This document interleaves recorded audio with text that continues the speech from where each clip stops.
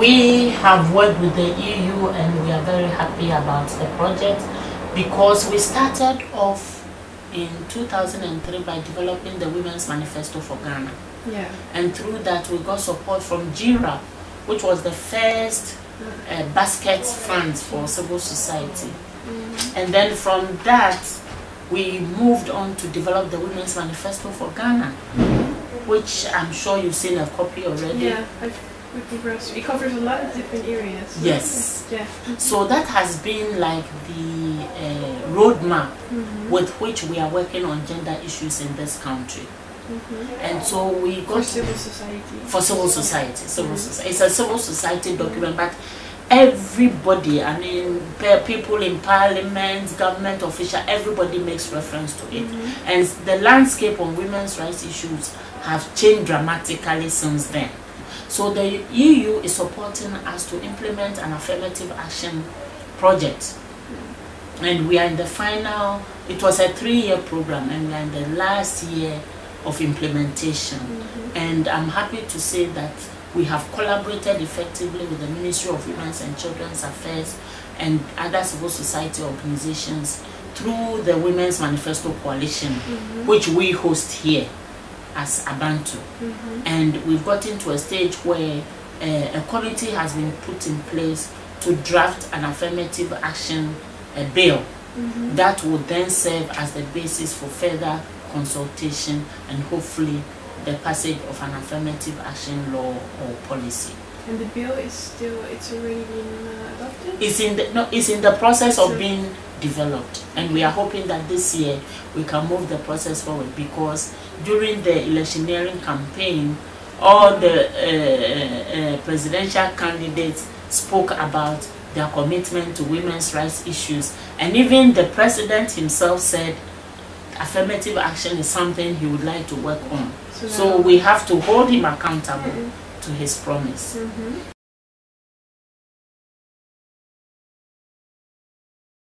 And the idea was really to sort of raise awareness on these issues, and then it was a number of objectives. First of all, we were thinking about giving an agenda for policymakers, because you know, much of the time when political parties are campaigning, they will say that, oh, we can't find the women. Meanwhile, women are in their political parties. We can't find the women. We don't know what women want.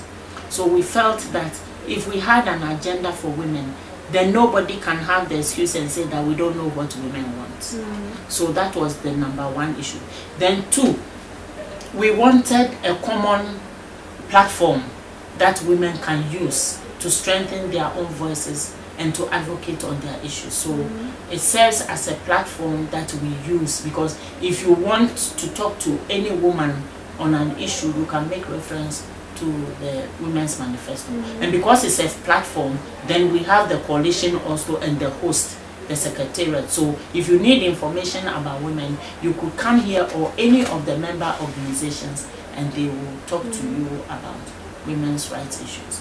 And then also we wanted to establish the fact that we know what we want.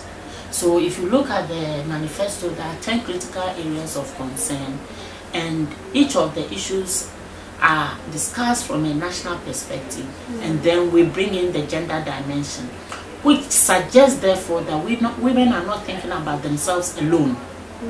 It's not about identity politics, it's about the nation as a whole and what the different needs and concerns are. And then we make demands as to what should be done. So you'll find out that we demanded for the passage of the Domestic Violence Law, we demanded the passage of the Trafficking Act and the Disability Act. All of this is contained in the Women's Manifesto. So even though not all the demands have been met, consistently you can see that the thinking of women is actually really making some changes happen in the country.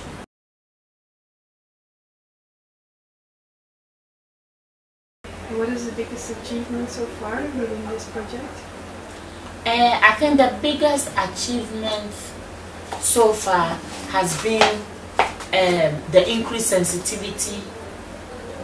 The increased sensitivity of a number of critical media institutions on gender issues and on the issues contained in the Women's Manifesto.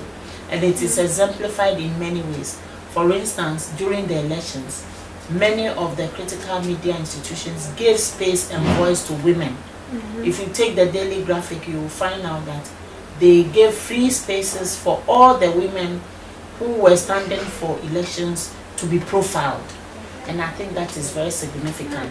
And this is not only because of this project, but because of the work we've been doing since the inception of the Women's Manifesto.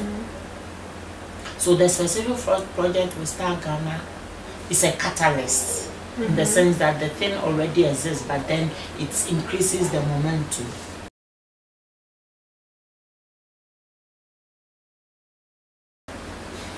What is the biggest challenge in terms of challenge? I think keeping the coalition vibrant, because much of the time when it comes to funding, there's very little money for institutional building or institutional strengthening. So you find out that you are not able to hold too many meetings, you are not able to engage often with your membership, and even when you have membership meetings, because some members live in the remotest corners of the country, and if you have to go there or they have to come to Accra, it requires resources.